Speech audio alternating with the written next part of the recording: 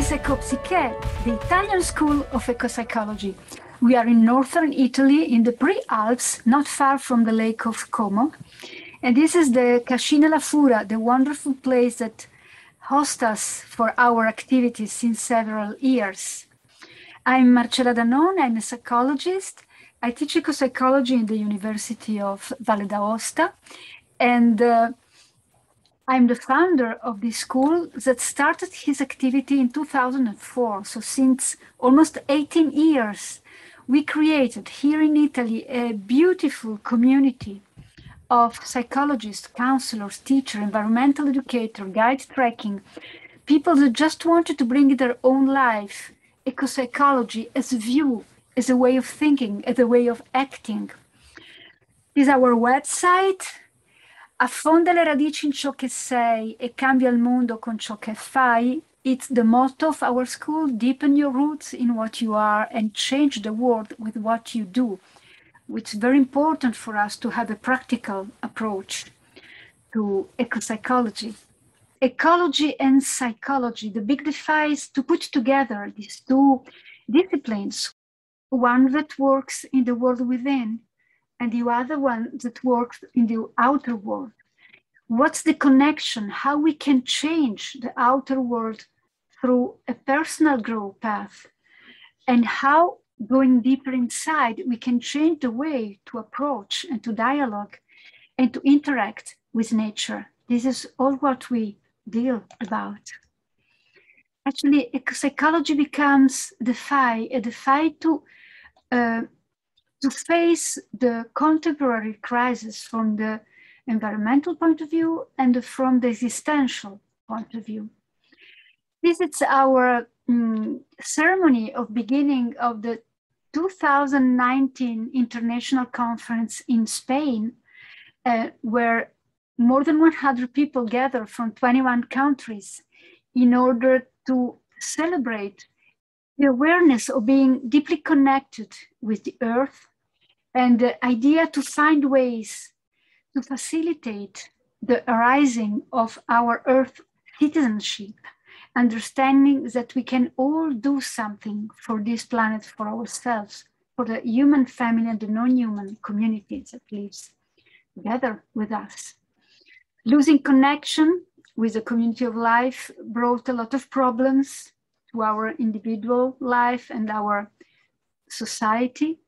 And ecopsychology wants to awaken senses, emotions, capacity of looking of details, of wonder, of curiosity, empathy, in order to get together again with the world that we are. At the same time, we work a lot on personal growth process, on becoming aware of our personal power, so that each one of us can finally understand who am I as individual, as human being, what do I want, what do life wants from me, and how can I bring my capacities, my talents at the service of life in a co-creation with nature. I will open with you our family album and just see a few pictures. This is when we start our activities. Our first seminar, we were in Umbria, central Italy, at the Astronomical Observatory of the University of Perugia. From this first appointment, a lot of people wanted to go deep and deeper in what ecopsychology is. And we start our activities at Parco del Curone, that's here in Brianza, next where we live. That's a special place in order to bring all our activities with a lot of creativities, wonder in nature. And we also goes in beautiful places in Italy, before was Sicily, here the Apennines. And again, this green t-shirt is what we create for our third international conference of IES. Then was still EES, was still a European Ecopsychology Society, and different moments of our work. Also the Spanish families that join us and finish their training here. Now they have their own school, and we have summer schools working also with Shatsu and Watsu. And since 5 years, we are in Cascina La Fura, in Ello. That's a wonderful environment that welcome us in different seasons with different temperatures, with different situation of the environment. And let's go, these are some of the projects. This is the one that you will see in the recorded speeches about this trail Chlorophyllity, where people can experiment a green mindful attitude toward nature. But let's go now to Sardinia. Sardinia, we have Silvia Mongili, pedagogist. She teaches at the University of Cagliari that runs this headquarters. And we are 50 minutes from the seaside and just within this huge pine forest. And we have here people teaching in order to become eco-tuners, to become green coaches. Ecopsiché has a special training in order to become coach, green coach. It's a recognized training from the Association for Coaching.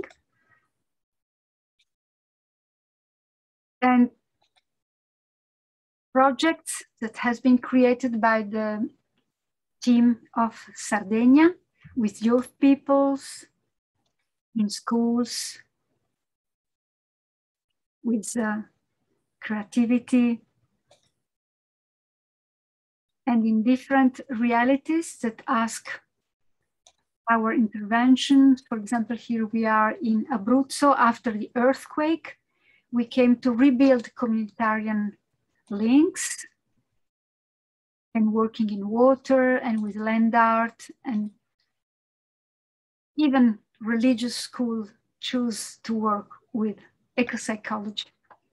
We go now in Sicily, another island, and Carmela Di Carlo, psychotherapist. She's the one who runs this headquarters within the Cultural Association Calipé. And we had several people that follow here their training. Here we are next to the Etna, the volcano, and this is the headquarters. And here, Veronica Leotta, left side, she's an eco-tuner trekking guide, and she leads seminars where eco-tuning exercises are done in these beautiful landscapes from mountains and seasides in Sicily.